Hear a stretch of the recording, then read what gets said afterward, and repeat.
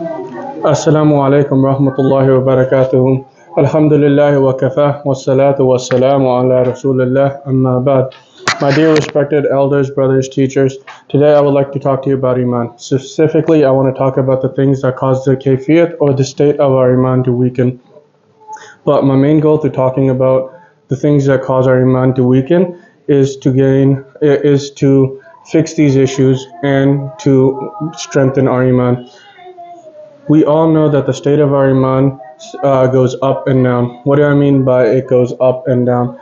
The state of our Iman goes up with the more acts of worship we do, and it goes down with the more sins we commit.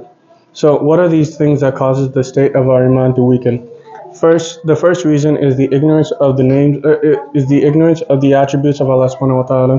When we do not know and not understand the names and the attributes of Allah subhanahu wa ta'ala, such as Ar-Razzaq, He is the one who provides.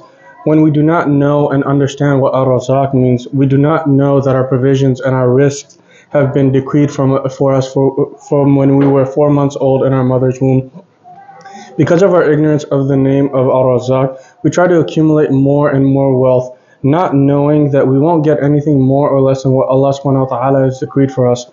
No matter how much we run after the dunya or money, we will only get that which has been written for us. Thus, if we understand what Ar-Razzaq means, we understand that our risk have already been decreed, and a person won't die until he has received what has been decreed. Similarly, not knowing that Allah subhanahu wa ta'ala is Al-Basir, not knowing what Al-Basir means, the all-seeing, will make us think that if we look at haram, if we watch haram, if we do any kinds of acts of disobedience or any kind of sin, that Allah subhanahu wa ta'ala is not watching us. So, the first reason our Iman weakens is being ignorant about the attributes of Allah subhanahu wa ta'ala. Secondly, obviously committing a lot of sins. The more sins we commit, the more stains there are on the heart. Rasulullah sallallahu alaihi wasallam told us that every time you commit a sin, a black spot goes on the heart, and the Iman is from the heart, and the Iman is in the heart. So the more we commit sins, the darker our heart is, and the harder it is for our heart to accept the guidance, and that would lead to the weakness of Iman.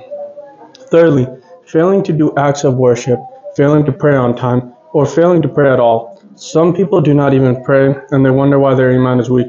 They do not pray, they do not have any relationship with the Quran, they do not fast, and they do not give any kind of charity. The further we are from committing our duties to Allah subhanahu wa ta'ala, the weaker our Iman gets. Fourth, distancing ourselves from the masajid, from the halaqas of ilm, from the circles of studies, and studying the Quran and studying the deen. The more we stay away from these kinds of environments, the weaker our Iman gets. So when we go and listen to these lectures, when we listen to the khutbahs, we might hear something that will increase our Iman, because all these lectures, all these talks are like fuel that boost our Iman. So when we are away from them, obviously our Iman is weaker. Fifth, excessive eating, drinking, sleeping, and staying up at night all lead to the Iman getting weaker. Excessive laughter. Rasulullah sallallahu alaihi wasallam said, "Do not laugh a lot. Much laughter causes the heart to die." Laughter is good in moderation, but when we make our life a mockery and laughing and joking, that will cause the heart to die.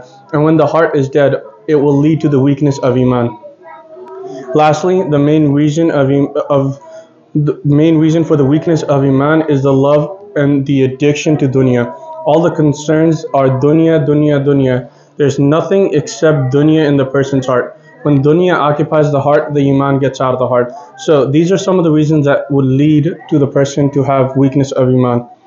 To summarize, the main reason that weaken our Iman, we said the ignorance of the attributes of Allah subhanahu wa ta'ala, committing a lot of sins, failing to do acts of worship, distancing ourselves from the masajids and the halaqas of ilm, excessively doing something like eating, drinking, sleeping, etc.